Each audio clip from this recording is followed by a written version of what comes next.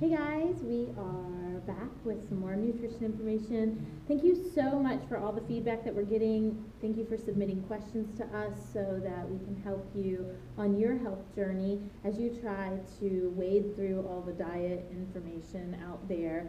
I really want to encourage you that here at Haka, we believe that nutrition is much more simple, and I hope that you feel like each time we do one of these, we are kind of bringing you back to the basics of thinking through things in a more natural way to figure out what information is really important to you.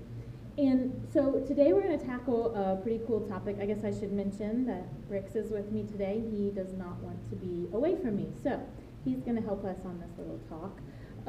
But today we're going to tackle the topic of gluten. This is a real big buzzword right now. Everybody's gluten-free, and so we kind of want to know, what is gluten, first of all? Why is it suddenly the evil food? Because there's always got to be an evil food. It's fat, it's carbs, I saw bananas for a while. Everybody was picking on the banana. So now everybody's picking on gluten. And why is that? And how can you figure out if you should be one of those people hopping on the gluten-free train? So first of all, it's important to know what gluten is. And gluten is actually a mixture of proteins that's present in several grains, specifically wheat, but there's actually a whole list of them. You should look up that list if you decide you're going to try to go gluten-free, because you're just wasting your effort if you don't really go gluten-free. And there's quite a few grains that have gluten in them. The gluten is responsible for the elasticity. It kind of works to gum things up and hold things together and give that great texture that you're used to seeing in bread. Granted, gluten is also present, I should mention, in crackers, pastas. Some grains, just grain, like wheat berries would have gluten in them. So even though it's a whole grain, in its full form, it would still have gluten present.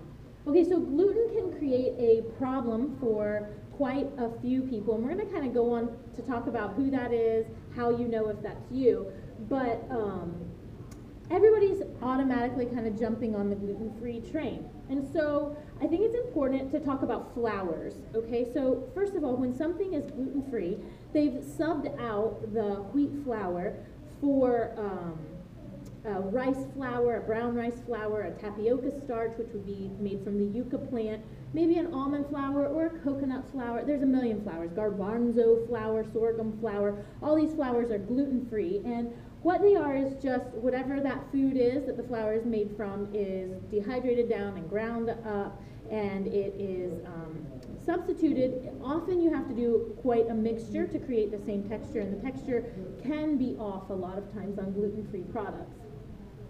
So flours in general are something that I think that you should take heed to. So what I always explain to people is that the more steps it is from its natural state, the more it should bring concern. So let's take the case of wheat flour. If you were out walking and you were starving to death, and you came upon a wheat field, you wouldn't drop to your knees and praise God and be like, I found food, right? It just looks like grass. Chances are good you're not going to sit there and nibble on the wheat.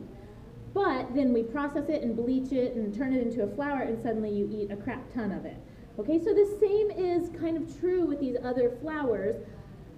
Although generally speaking, you might eat that product, like you might eat garbanzo beans or coconut or rice or almond in its full state, unlike wheat. But the problem with grinding it up and making a flour is that you've done part of the digestive process already. So foods are meant to be eaten whole because they work with the body in a whole way. The chewing is important, the breaking down starting in the mouth with the saliva, then moving to the stomach, then moving down into the digestive tract. Those steps are important, which is why whole foods are so important for your body. Your body is designed to work with whole foods. It was never designed to work with flours. So flours are already pre-digested sort of for you. So they're not going to work to be as filling or as nutritious as the whole food would be. So in the case of like traditional breads, I think it's important to know traditional breads and heirloom grains looked a lot different than what we eat now. So originally wheat was quite different. The little head, the top part that looks sort of furry, I guess, was much shorter. The whole plant was much shorter. You didn't get as much from it, which inevitably would mean you didn't eat as much of it.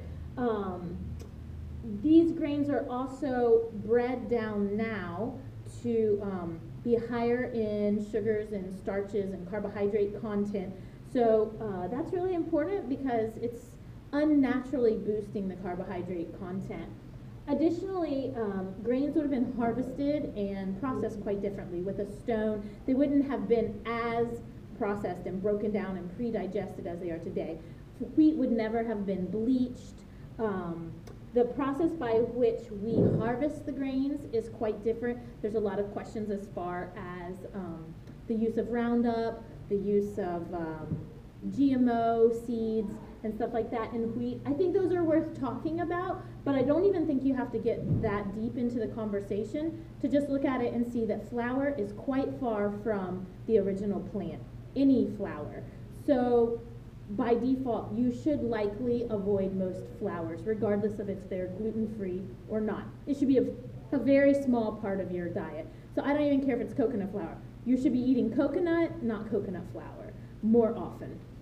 Okay, it's also important to understand that traditionally, breads would have been fermented. So a sourdough bread is a traditional bread, and in this process, there would not have been a cultivated yeast that you buy from the grocery store to make bread. Instead, you would have had to grow yeast, and the process of doing that involves fermentation. So the bread would take a full 7 days to reach that fermented state, which would allow that rising to happen because natural wild yeast would be present in the dough. In that fermentation process, those positive bacteria, those probiotics and prebiotics, would have digested the flour and done the work for you. So all those parts of the flour that are hard for our bodies to digest, because think about that original wheat plant, it's a grass, we would never go around eating that. So we know that since that's not something we would eat, it's going to be a little difficult for our bodies to process it, which is why we have to break it down into flour to process it. But in a traditional sourdough bread, the bacteria would have done some of that processing for you.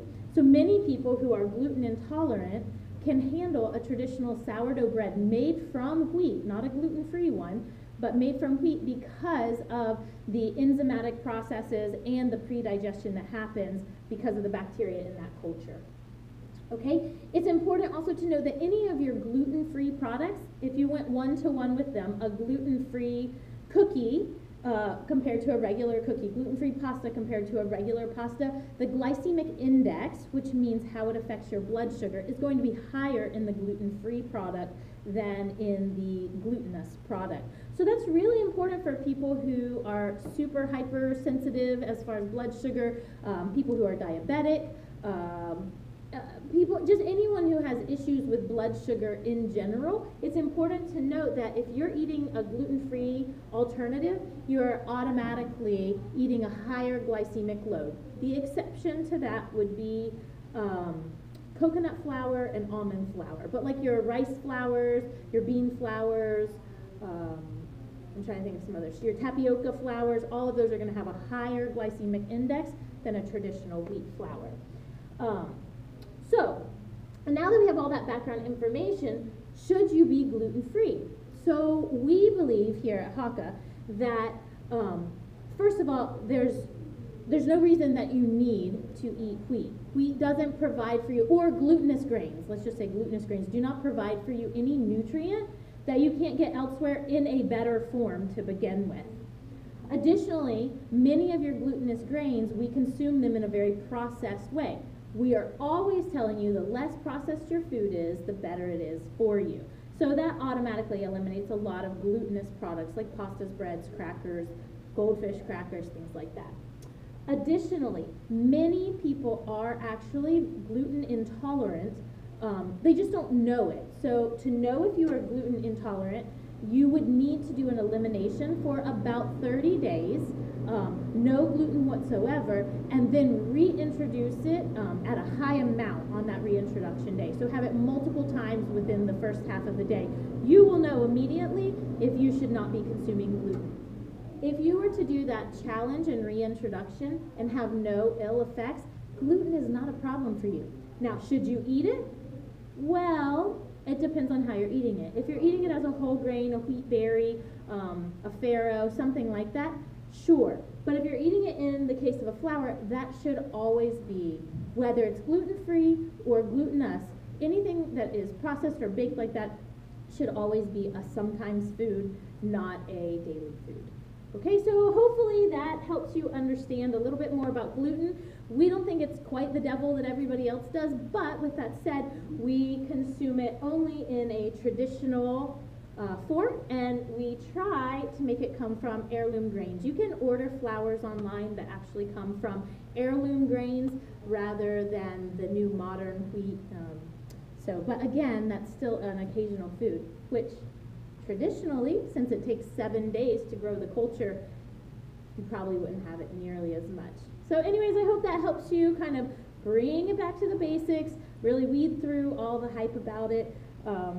Bricks wasn't much help, he's sleeping, but I hope you enjoyed this video, and please keep submitting your questions. Remember that on our website, hakafitness.net, you can go to the resources up in the left-hand corner, and you can see all of our talks, exercise videos, form videos, stuff like that. We'd love for you to come and take advantage of the knowledge that we're putting out. See you guys. Have a great day.